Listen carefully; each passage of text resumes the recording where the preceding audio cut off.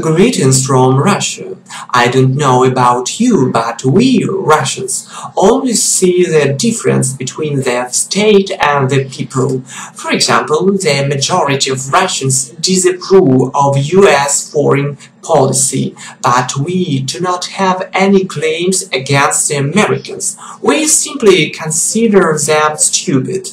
Of course, this opinion is formed by government propaganda, and many people were involved in this dubious game.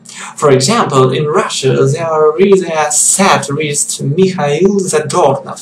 For more than 20 years he earns a lot of money speaking from the scene that Americans are stupid.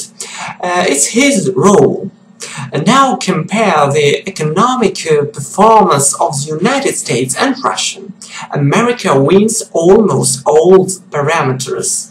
Of course, any sane person wants to ask a question: why do stupid Americans live better than smart Russians? Often, Russian patriots give the answer that the United States lived at the expense of the exploitation of the other countries. Some Russian politicians believe that Russia is an American colony. Accordingly, stupid Americans are horses and smart Russians are slaves, Slavic Negroes.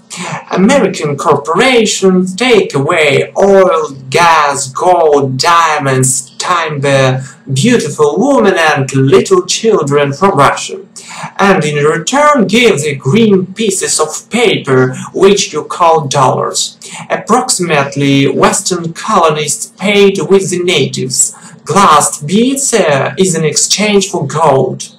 It's funny that Russian politicians and officials talk about smart Russians and stupid Americans, but they send their children, wives and mistresses in the evil United States. Russian officials don't want their children to live with smart Russians. It looks like they are cheating us, or it seems to me. Dear residents of other countries, do your media tell stories about stupid Americans, or is it extremely Russian fun?